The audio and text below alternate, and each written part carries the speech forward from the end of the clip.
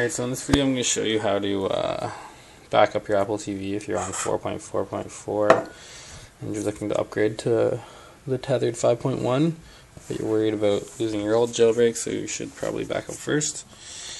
So you're going to need to run iFaith, so you open up iFaith,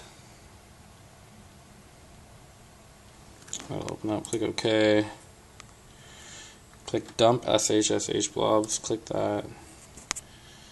You have to plug in your device, so you take the micro USB cable I plugged in here, plug it into the back of that Apple TV. You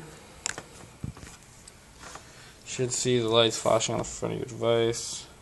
If you're like me and you don't see those lights,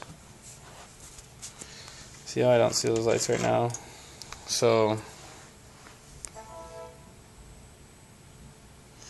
what I'm going to do is quickly take the power cord, plug it into the back of the device,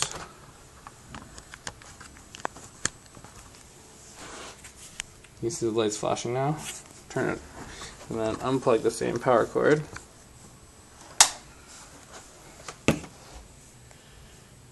and as you can see it's still flashing even though the power cord's not in it anymore. So then you can click let's go over here, click yes, click start. It's going to tell you get ready to hold menu and play, so you have your Apple TV remote with you. When you hit to that point, you push menu and play at the same time, point it at your Apple TV. And you let go when it tells you to let go. You'll hear a noise. Eventually this will get this screen.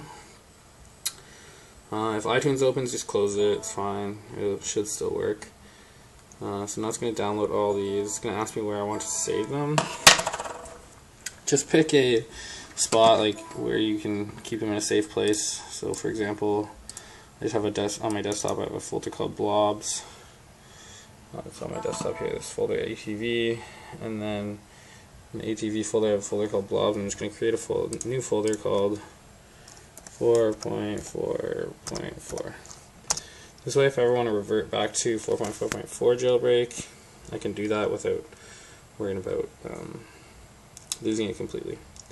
And so this thing's still doing its thing down here, but you don't need to see it finished. It's going to ask you where to save it.